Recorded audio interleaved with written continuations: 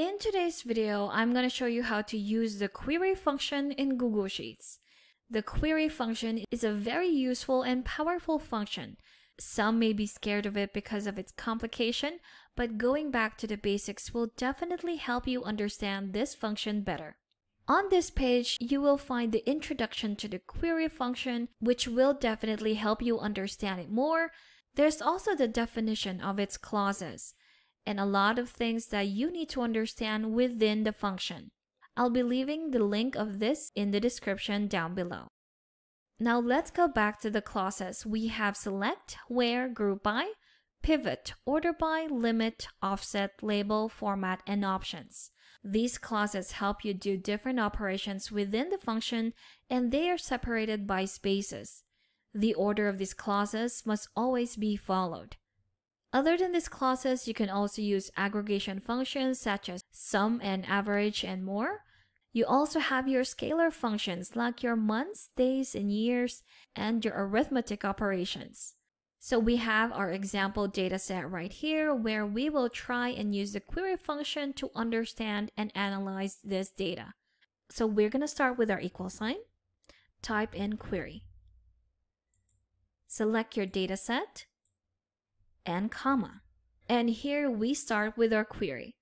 So we're going to use the select clause first, and we're going to begin with the open quotation mark, type in select, and now we're going to select which of our columns from our dataset we need.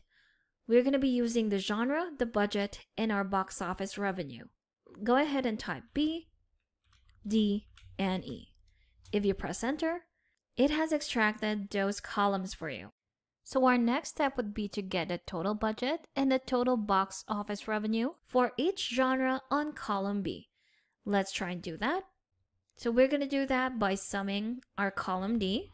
So we're going to put column D in open and close parentheses and also with column E. And we're going to be grouping this by our column B, which is our genre. So we're going to use the group by clause. So we're going to use a space to separate it. Type in group by and column B. If you press enter, here you have the sum of the budget and the box office revenue for each genre in column B. Now, as you notice, we have an empty space right here. Now that's because we have selected a lot of empty columns at the bottom as well. So we can get rid of that by using the where clause. And we're going to add it in between our select and group by. So we're going to put it right here. Type in where. Select a column from any of your data. Let's say B is not null. If you press enter, it disappears. Our next step would be to format this column because it's not the same format as our budget column. So we're going to do that with our format clause.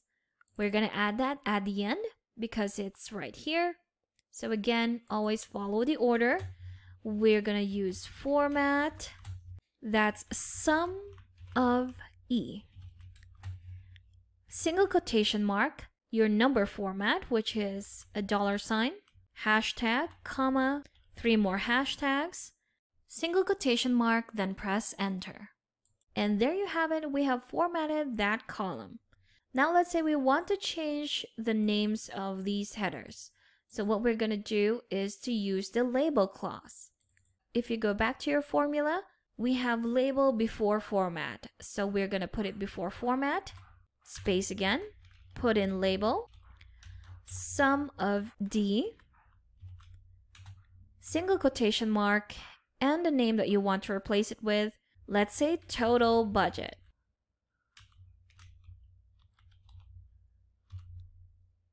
Comma. Now for our next column, sum of E. Single quotation mark, total, single quotation mark, and press enter. And as you see there, we have changed the label on each column. So the last thing we want to do is to limit the data shown here into just 10 rows. We're going to use the limit clause right there, and we're going to add it before our label. So again, put in a space, type in limit and the number of rows that you want to see. If you press enter, you have only 10 rows of data showing into your spreadsheet. And that's one of the many ways of how to use the query function in Google Sheets.